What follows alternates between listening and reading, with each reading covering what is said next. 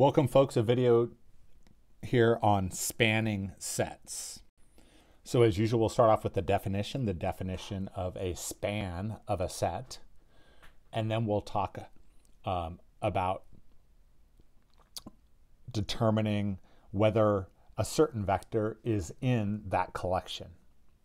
It turns out that answering this question goes back to writing a certain vector as a linear combination of other vectors, which in turn goes back to determining whether a certain linear system has a solution. Okay, from there we'll talk about the specific case of a spanning set of a null space. We saw last time how to represent solutions of a linear system as a linear combination of n minus r vectors, and today we'll make the connection between that solution of a homogeneous linear system as the null space of a certain matrix and express the vector form of that solution as a vector span. Okay, so here is the definition of a span. So given a set of vectors, here our vectors are u1 out to up. Their span here, again, span, the notation is angle bracket s, is the set of all possible linear combinations of those vectors in S. Okay, so as a set of all possible linear combinations, right, S is also a collection of vectors, and it itself is a set of vectors. Okay, and generally, with just one exception, S is infinite. Notation. As a set, typically we write the span of S is all alpha 1 U1 plus alpha 2 U2 all the way out to alpha P UP, such that the alphas are complex numbers, or sometimes we express this more concisely as the set of all linear combinations, right? And in this case, the sum alpha 1, alpha I UI, where I goes from U from 1 to P is the set of all such linear combinations. Okay, so again here, a couple of points. So the span of S is a set of vectors, and in the most general case, that set is infinite. Okay, so let's see an example. Here's a set of vectors U1, U2, U3, U4, and U5 from C4. And let's think about their span.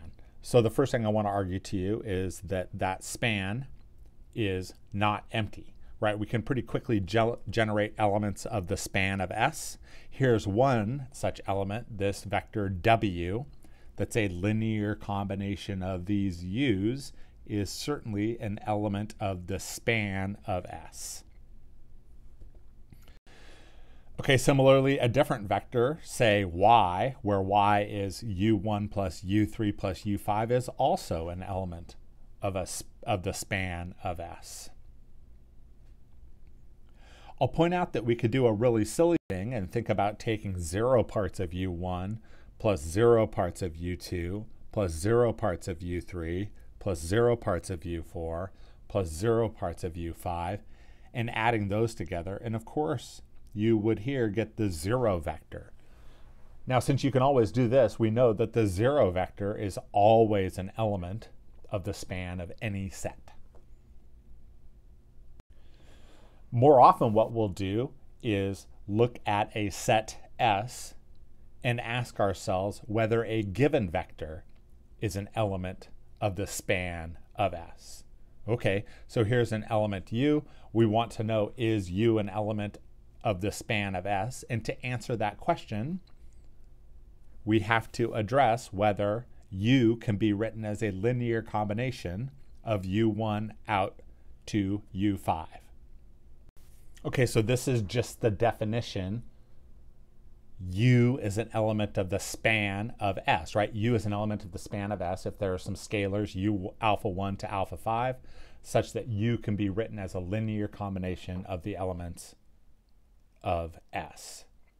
Okay, so we talked about addressing whether a certain vector can be written as a linear combination of other vectors last time, and we saw that this question boils down to addressing whether a certain linear system is consistent. That is, whether it has a solution.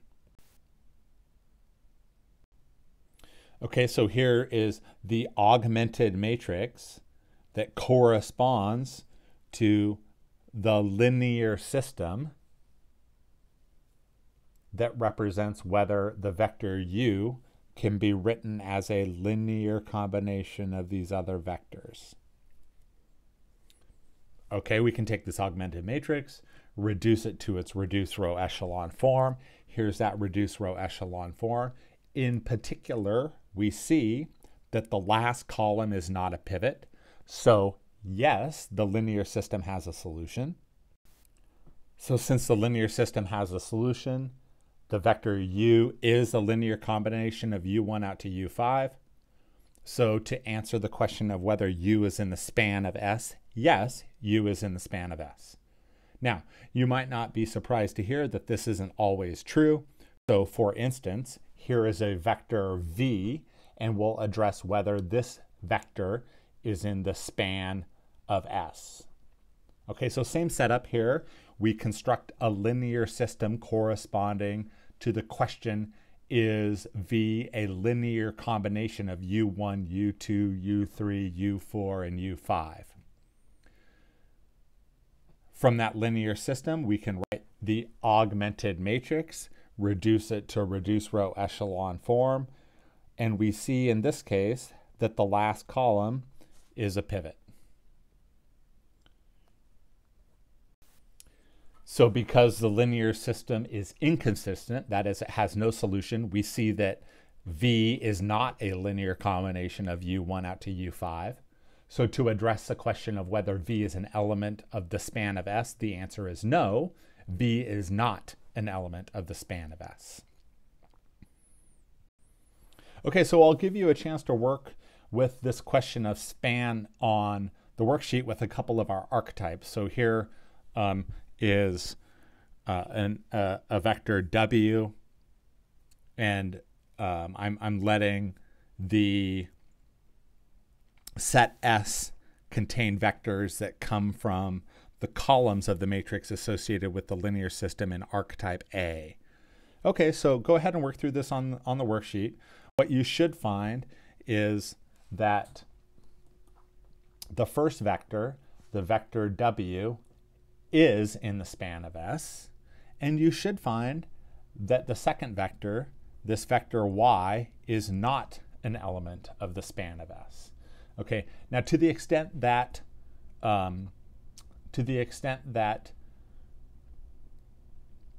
there are some vectors for which the associated linear system doesn't have a solution, we would sort of expect there to be some vectors that are not in the span of S. And we see this is one of them.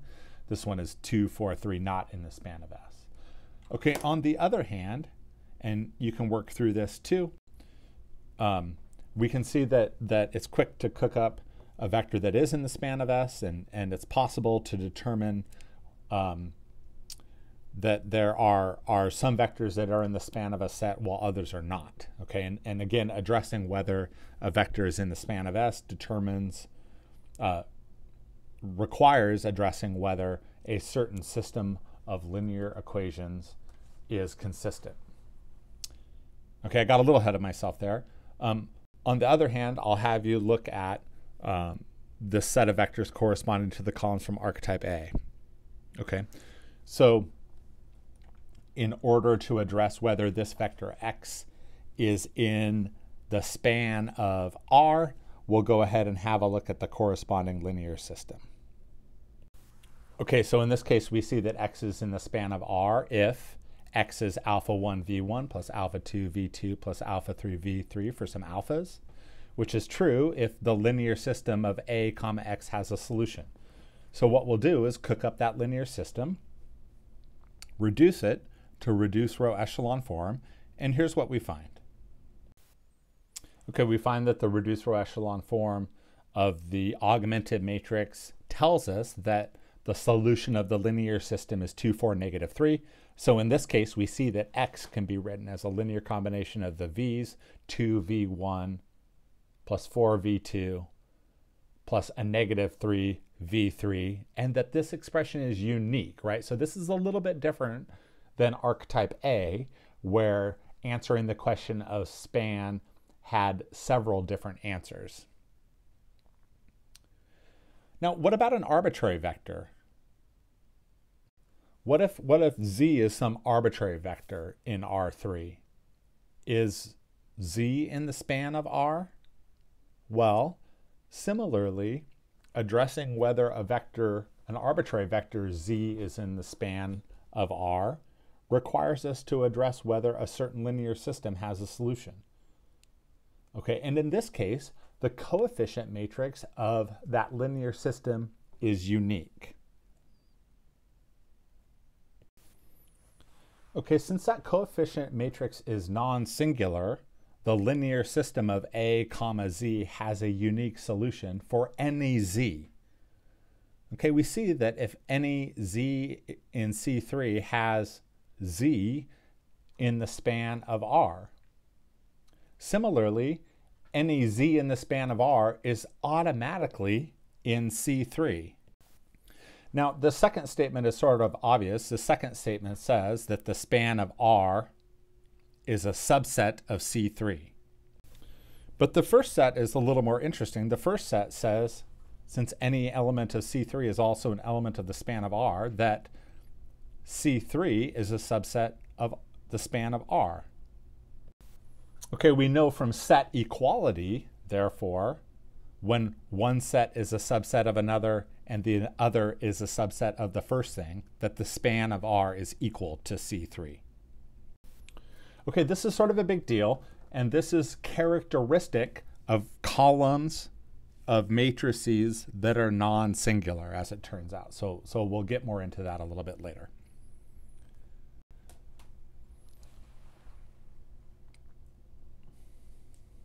So this is sort of a summary of what I just said a moment ago. I guess here I've written B as the matrix instead of A. Previously I called it A, but it's the same idea. Okay, so let's change gears a little bit and talk about spanning sets of null spaces. We know that a solution of a consistent linear system can be written as a linear combination of n minus r vectors plus one more. We know that given some matrix A, the null space of that matrix A is the set of all solutions to the corresponding homogeneous linear system. Therefore, we would expect that the null space of A ought to be able to be described as a linear combination of n minus r vectors. Okay, and here's a theorem that tells us that's exactly true. Suppose that A is an m by n matrix, that B is the row equivalent matrix in reduced row echelon form with R pivot columns. Okay, we can similarly partition our column indices of our row reduced form into the set D indicating the dependent variables and the set F indicating the free variables. We can cook up n minus r vectors in a very special way where we pull ones in the rows corresponding to the free variables. We pull zeros in the rows corresponding to the free variables where they don't match. And we hit up the negative values just like we did in our last section. Then it turns out that the null space of A is exactly the span of those n minus r vectors. Okay, this is sort of a lot, and we'll see how to put this theorem into practice. As it turns out, this is just theorem VFSLS restated, right? The vector form of the solution of a linear system restated in the special case where we have a homogeneous linear system. And this is the take-home message here. The take-home message is that we can always express the null space of a matrix as the span of n minus r vectors, right? Where that quantity n minus r comes from the reduced row echelon form. Okay, so illustration of this theorem with an example. Let's go ahead and have a look at the null space of this matrix A. Okay, so of course, in order to identify the null space of a matrix, we solve the corresponding homogeneous linear system. Okay, so here we've taken our matrix, not the augmented matrix in this case, right? This is just the matrix, and reduced that matrix to a reduced row echelon form. Okay, so we can see that the solution of the corresponding homogeneous linear system, 5 variables, the row reduced echelon form shows us that there are 2 free variables. Okay, so according to the theorem, we would expect that the null space of the matrix can be represented by the span of 2 vectors where those vectors correspond to the free variables x3 and x5. So we'll start by writing the vector form of the solution to the corresponding homogeneous linear system. Okay, again, we expect that solutions have form x equals x3 plus some vector plus x5 times some vector.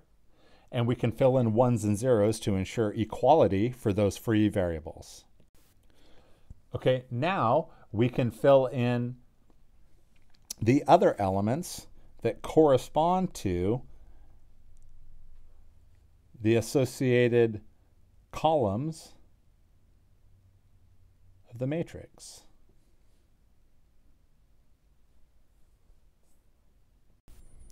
Okay, just like before, the elements for x1, x2, and x4, those dependent variables corresponding to x3, come from the third column of the reduced row echelon form, and the elements corresponding to x1, x2, and x4, the dependent variables corresponding to the free variable x5, come from the fifth column.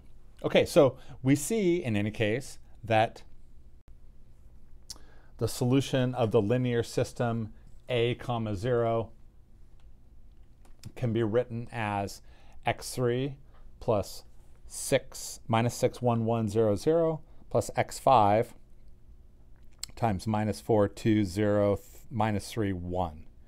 Okay, so we can represent this efficiently as the span of 2 vectors when we define those vectors as u as this one and as this one.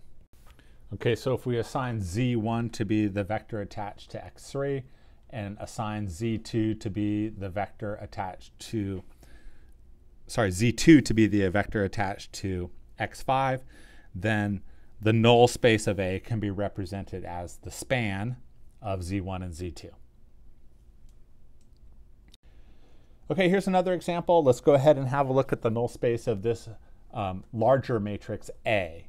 Okay, so just like we did before, we'll consider the homogeneous linear system and row reduce the matrix A, right? X is an element of the null space of A if X is an element of the corresponding, if X is a solution of the corresponding homogeneous linear system. Okay, here's the row reduced echelon form. We can pick off the different characteristics of this row reduced echelon form. There are R equals to 3 pivots. Of course, we had originally n equal to 6 variables. So there are n minus r equal to 3 free variables, and we would expect the null space to be represented as a linear combination of those 3 variables. Okay, so here again is just all of that information written down, right? X in the corresponding homogeneous linear system, x1, x2, and x4 will be dependent variables. x3, x5, and x6 will be free variables. And where we're headed is that we expect the null space of this matrix to be written as a linear combination of 3 vectors, or similarly, we would expect that the null space of the matrix is a span of 3 vectors. Okay, so we can concisely see how to do that by writing those vectors z1, z2, and z3 to have 1s and 0s in the corresponding free variable spots. Then we can fill in these other elements with elements from the columns 3, 5, and 6 respectively. Okay, so here are those vectors z1, z2, z3 that make up the set such that the span of that set forms the null space of the matrix A. Okay, so the null space of A is the span of the set Z1, Z2, and Z3. And again, this is just theorem SSNS, the spanning set of a null space in action. Okay, to wrap up this section, let's go ahead and have a look at the set of vectors corresponding to the columns from archetype D. Okay, if we take the matrix D to be the matrix consisting of the columns of the set T, then I think we'll see that this vector Z1 is in the null space of that matrix D. Okay, in other words, Z1 is a solution of the corresponding homogeneous linear system. So we can see this pretty quickly. Since 2W1 plus 3W2 plus 0W3 plus W4 is 0, we can definitely see that 2, 3, 0, 1 is in the null space of D, right? It's a solution of the homogeneous linear system. Or, similarly, we can express W4 as a linear combination of W1 and W2. Now, this has implications for the span of T, right? The span of W1 through W4. In some sense, this tells us that in the span of T, that is the span of the vectors W1 through W4, that W4 is extra, right? Whenever we have W4, we could just replace it instead by negative 2W1 minus 3W2 and get the same span. Are any of the other vectors extra? Well, the answer is yes, as it turns out. And we can see that by noting that this vector Z2 is also an element of this null space of D. Okay, since W3 is also extra in the span of T, we see that the span of T can be written as the span of W1 and W2. So there's sort of an interesting question here. One question you might ask is, can we go further? And the answer is no. There's a question of what allowed W3 and W4 to be categorized as extra, and it turns out that the answer to that question is because we can write W3 and W4 as a linear combination of W1 and W2. Okay, and how can we know that W2 is not also extra? That ends up being a question that we can answer in our next section as well. So where we're heading with this is sort of an efficient way to describe a span of vectors without having any extra vectors. All right, folks, that's it for this video. I hope you've learned a lot about spanning sets. We'll see you next time.